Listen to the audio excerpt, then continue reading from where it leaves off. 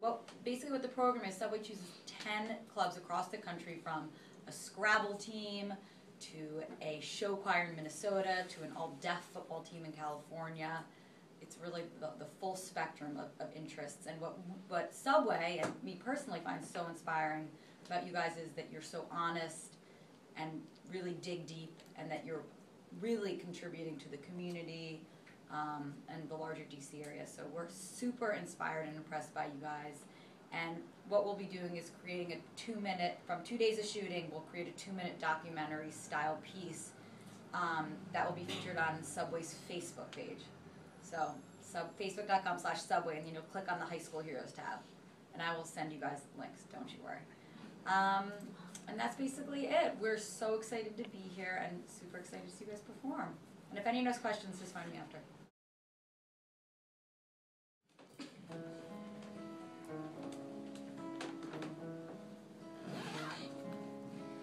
Faith is strong, but you needed proof. You saw her bathing on the roof, her beauty and the moonlight overthrew you.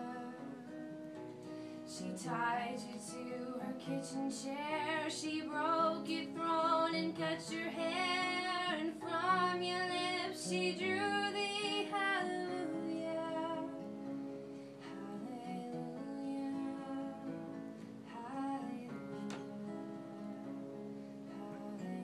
hallelujah, hallelujah.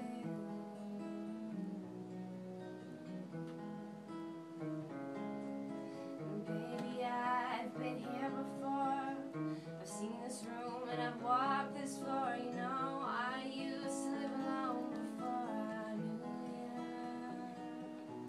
And I've seen your flag on the Marble Arch. And love is not a victory march. It's a call and it's a broken hallelujah. Hallelujah. Let us pray. Let us pray. Dear Lord, Thou hast created me from dust and molded me from clay. Thou hast flooded my lungs with gospel, and I walk in Thy holy grace. Thou hast breathed into my nostrils and blessed me with life, O Lord. I am grateful. But alas, my God, I want to live my life.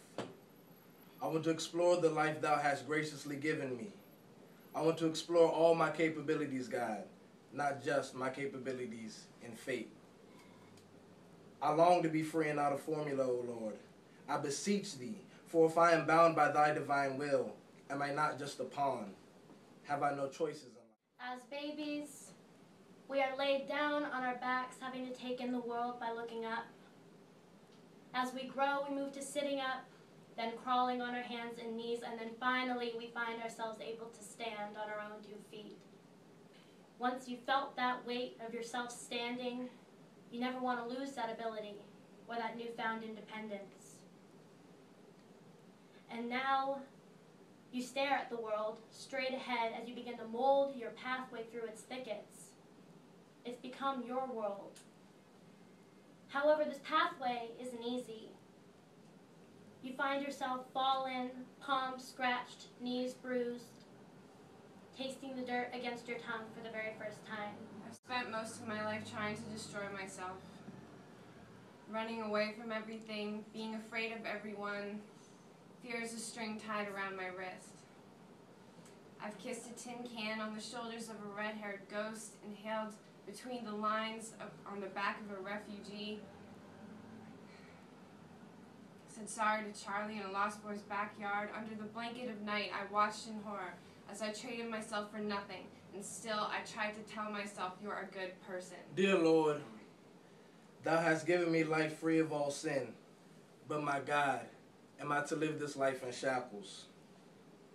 O great Creator, O Holy of Holy, I want to live my life, so I cannot be a slave. O Lord, I am your son, but I am a man, and I yearn for freedom.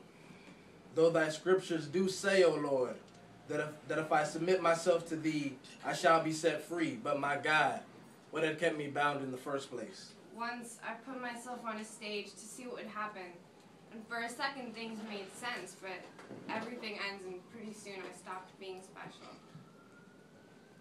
I thought I could be somebody else, anybody else, but I couldn't. and I couldn't take it. I still can't take it, but I do, not because I'm strong, but because there's things that I love too much to leave. Not because I'm brave, but because I've seen the other side, and it's a whole other hell. Not because I'm a hero, but because to give up in the most ultimate way is to surrender my existence. And the worst thing in the world to be is nothing at all. My God, I am a savage man, and my woman was made from my rib. And after the last rejection of truth left her lips, oh Lord, she finally confessed. And as she told me the story of her clutching a beer like a cup of water and opening her legs for another man, I began to hear myself, oh Lord. I heard myself in her voice, and I wanted to hold my tongue and slit her throat with it, making sure she never spoke again. My God, is this not the perfect example of the seeds I sow or the seeds I shall reap? Oh Lord, my heart was broken. My heart was broken, and I ached. Because I am a man, because I know reason too well. So I called upon forgiveness, and I handed her the torch to burn down this glass house, so I may not throw my stones, but only lay them down for my woman across the sea. Oh Lord, I want to see her first steps. My mom had 1 baby and 4 miscarriages prior to having me. So if she had all those babies, including myself, I'd be the youngest of 6. Now, if I'm perfectly honest with myself, I know that I probably wouldn't be here if it weren't for these miscarriages. So I thank these unborn babies for sacrificing themselves so that I could be here. I've cried before over the retelling of these miscarriages, the pained expression that my mother wears on her face with every word, the way that she'll subconsciously touch her stomach as if she can still feel them inside of her. I don't think I've ever written that down, let alone said it aloud. Sometimes I find myself wondering, what if one of these kids might be a better kid than I find myself to be now?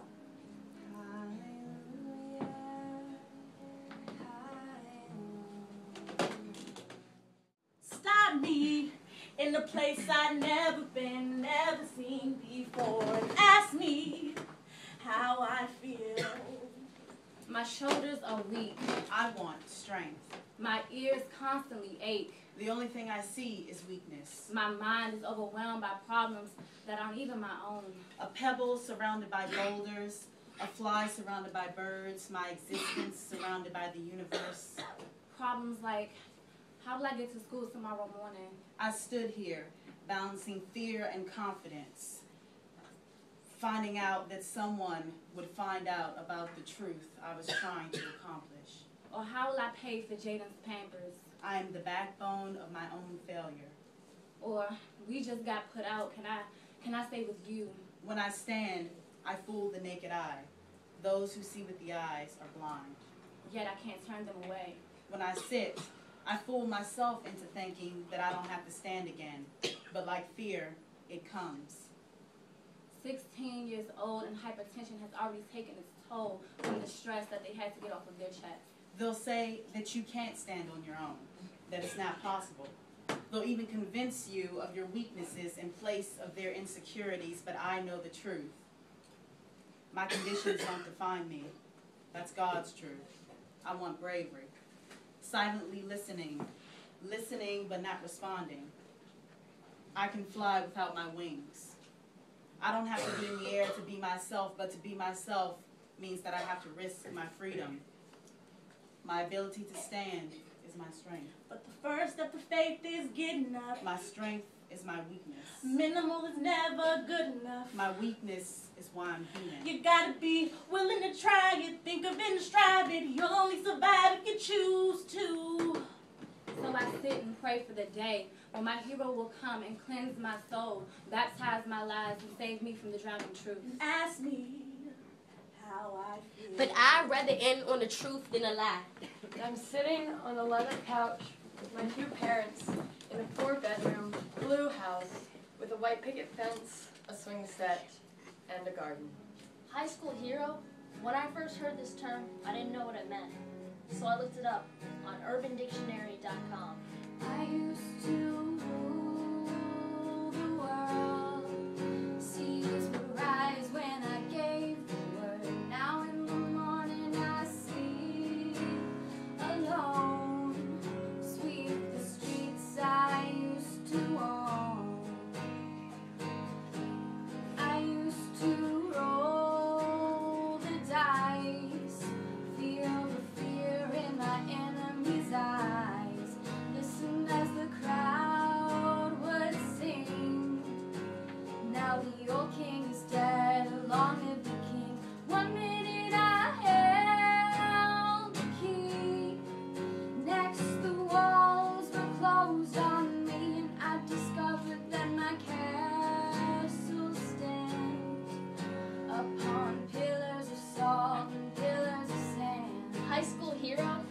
When I first heard the term, I didn't know what it meant, so I looked it up on urbandictionary.com. The two definitions I found were interesting, to say the least. One, an iPad game, where the object is to gain popularity points. The other, a guy in his 20s with no life who dwells on how good his life was in high school. Both equally helpful and unhelpful. At the bottom of the page is a single sentence: high school heroes and a real waste of space. I am sitting on a leather couch with my two parents in a 4-bedroom blue house with a white picket fence, a swing set, and a garden.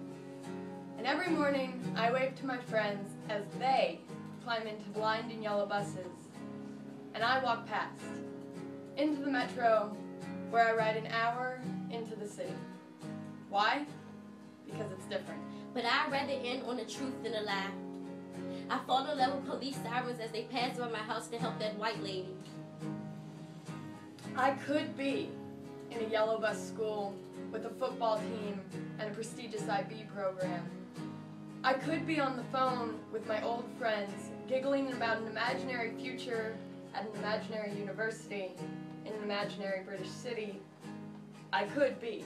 I could end it saying something like, or hold you as you climb dark nights. Maybe that's creating a couple lines that I jot down without second thought, so to be honest, I have no powers, just strength.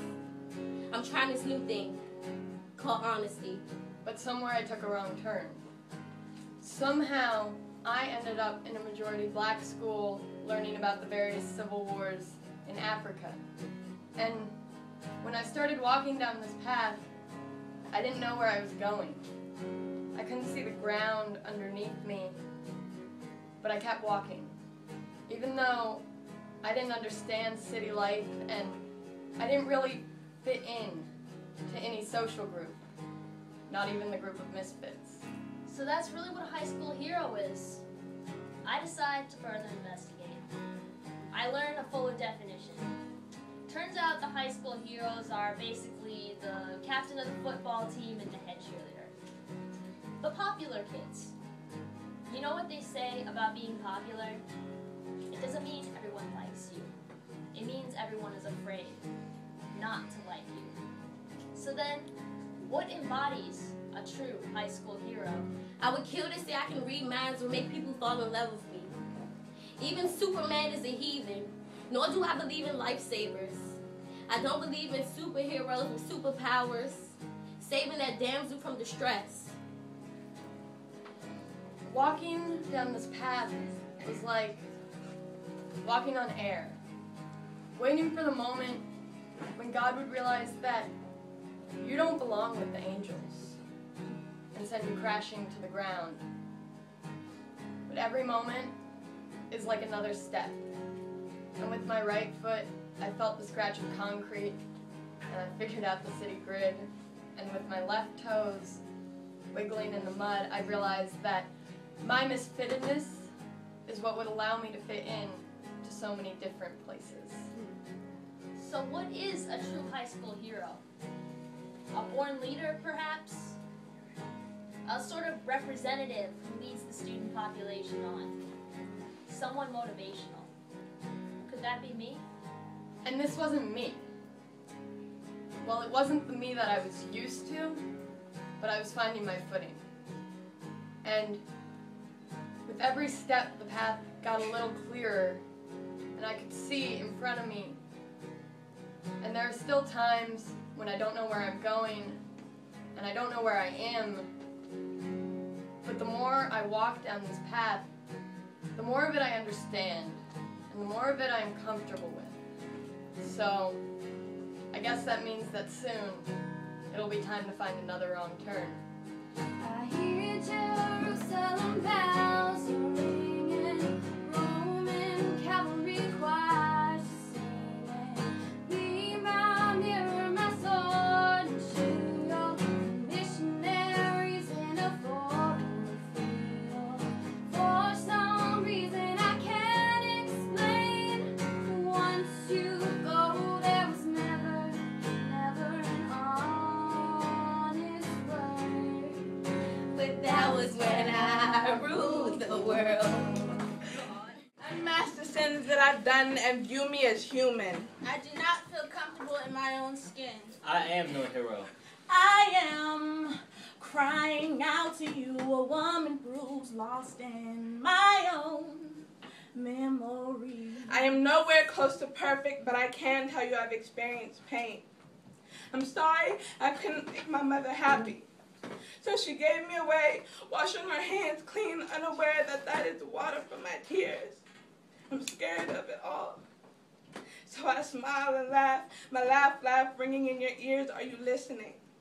The melody that's playing my happiness, my smile, can you see it? The song's over, playing the sad song of my reality, quick. Change it back to the other tune. Trust me, things are only as hard as you make them. Toughen up, stand straight and take it. I'm scared. Growing up, I was told that being black was beautiful. I am no hero. Because into the breach of hell I did go. But for any man of honor, they have no choice. With the join and the shouting of their home, their neighborhood, Waknola. I didn't think about it, I just went. With the troop of warriors sent. I am no hero. I would rather not have had to go. If there's another way, I don't know. Sure, I got my name carved in the alley for my involvement, but who looks to an alley for inspiration? People saw me then, thought I'd soon be dead. I think being black is okay. It's being called an African American that throws me off, and the stereotypes and labels that follow it. But I survived the whirlwind's foulest blow. I am no hero. Unmask the sins that I've done, unmask the sadness of my story, adopted. Never feeling quite normal, isn't normal that all I see is eyes. They stare because I'm not the same color as my father. No, he is not my grandfather. No, I am not the creation of a biracial couple. I am the creation of hope. Because someone had to wish me a better life than what was given to them. I'm sorry that I can't stop wondering if I'm the missing puzzle piece of another family or a blessing, so I hide. Because I can't handle the idea of this.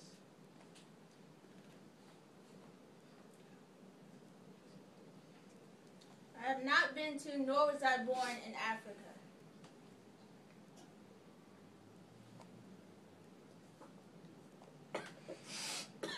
I am no hero. I just fought with Charlie toe-to-toe. His name was Charlie. I crossed his deadly path. Still feel his demonic wrath. As a little girl, I never wore superhero capes. I stuck to what I knew about princesses. In the 9th grade, I bruised my knuckles from punching the wall. It was the only thing I couldn't break. So I built a wall of happiness. I do not care to face my sins, my problems. I'm sorry I'm not the perfect daughter. Where's the good in being African American? But I'm trying. Just give me time. Time so I can figure things out. Time so I can get this down pat. Because after that, I promise I'll be the best daughter I can be. I'll hide behind a light-up mask with a smile on my face and a laugh so loud. My tears will never fall for anyone but the darkness of my room. Maybe there's a God above, but all I've ever learned from love is how to shoot at someone who outdrew you. It's not a cry you can hear at night. It's not somebody who's seen the light. It's a cold and it's a broken hallelujah. Hallelujah. Hallelujah. Hallelujah. Hallelujah.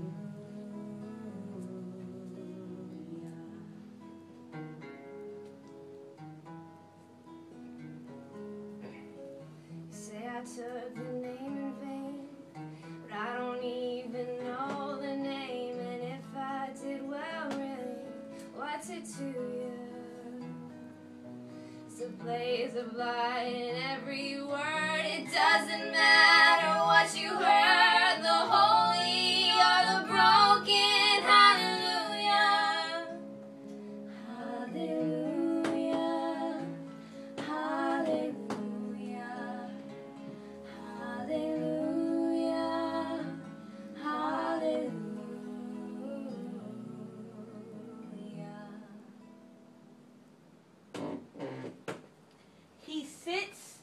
in a crowded classroom. Backpack strapped, his homeless world safe and protected.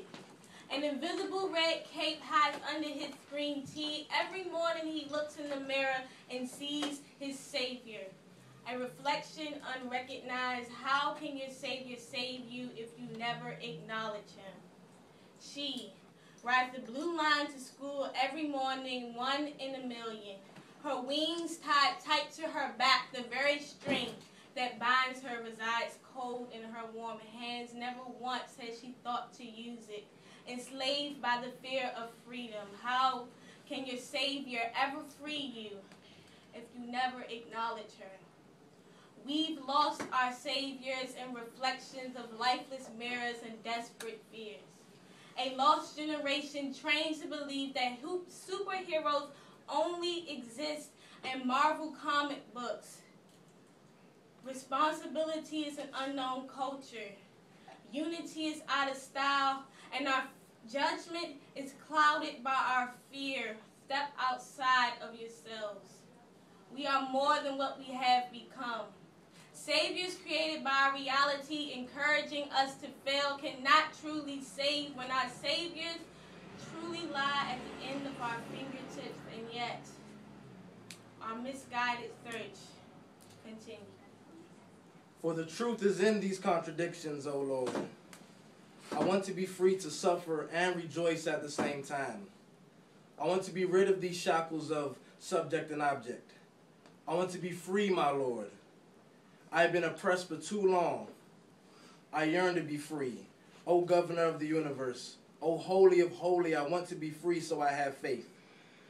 I do have faith, my Lord, that I will one day not be bound by any outside force. Not even you, my Lord. Not even you.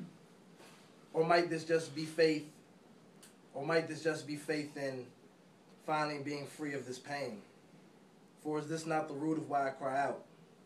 I beseech thee, O Lord, because I do not know. My God, my faith can cast mountains into oceans. O Lord, I may have too much faith. I pray I don't become a slave to it. And though I have this knowledge of all this I am saying, my Lord, I have not the wisdom.